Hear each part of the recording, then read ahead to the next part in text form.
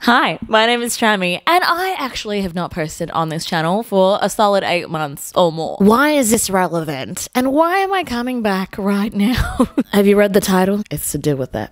Honestly, I was like, what better way to come back to YouTube than explaining why I've kind of left and why you might kind of avoided things in your life and how we're both going to stop that, right? We're going to stop delaying our lives until we feel or look a certain way, because that ain't fun, girl. That ain't it. I have avoided YouTube for a very, very long time, and it's because I had no idea what I wanted from it, as well as I didn't feel like I was the best version of myself that everyone has seen. Yeah. That is it. I don't feel like my mental health has been as great as it has in the past, nor do I feel the fittest that I've ever been, so I didn't feel like I deserved to be on camera. Yeah. And although I didn't think specifically, hey, this girl doesn't deserve to be on camera, I unconsciously thought that, right? Because if I didn't want to film a video because I didn't like the way that I looked, it was because I didn't respect the way that I look right now, and I was respecting a version of me that literally didn't exist in the past or in the future or may never exist. I don't think even the idea of the person that I used to be was exactly the person that I used to be. I think I've made up a different version of that person in my head. But I'm done. We're done with that, right? Now, realistically, will you ever be that person? Maybe you will one day, but at the same time, you never bloody know. And I think the pandemic, the situation that happened to all of us for several years basically explains that. You never really know what tomorrow is going to hold. You don't know who you're going to be. You don't know the experiences that you're going to go through. Time is limited, guys. Time is limited. I also think that this can be encapsulated, this feeling can be encapsulated with the feeling of getting sick, right? You know, when you're just living your life and then you get that tickle in the back of your throat and you're like, fuck.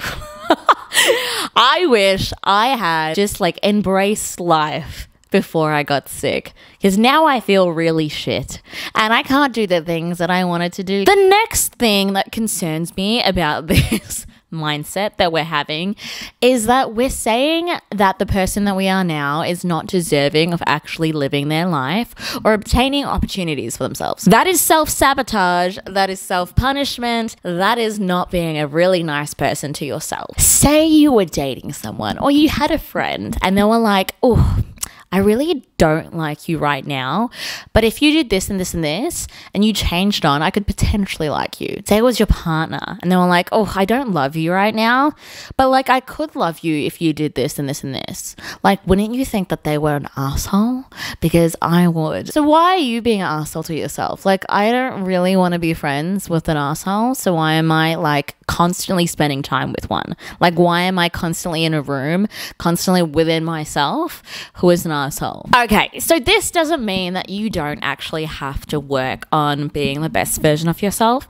It just means that you shouldn't wait for whatever version of you that you like have imagined, right? And I want to take up space. This girl deserves to take up space in this world. I shouldn't have to stay quiet or small. Take up space, bitch. Be delusional, be crazy, be cringy, be you. You deserve it. I hope that little pep talk helped some people out. For those who kind of want a little bit of an update on how my life has been, it has been well. Oh, wait, has it? The first thing is that I've moved and I'm in my own home now, which is very exciting. I also finished my law degree and also finished my practicing legal certificate as well. So technically I am a lawyer. I just need to apply to the Supreme Court and get like a formal ambition. Frankie is living with me, but currently she is on a vacation of 1 day to my parents' house. I'm still running my businesses. I took a break for like a couple of months, which is the first time I've ever taken a break in like 5 years, and it was so helpful. I feel like I've stepped back. I felt like I could finally appreciate what I had accomplished. I looked at the stuff that I made and I was like, oh my God, I made this. And I've never felt that way before, which is kind of like shocking. So it was really good to like kind of step back and be like, oh, I did this thing. I'm working as well. I work in the justice system in like the area of program management. I love it so much.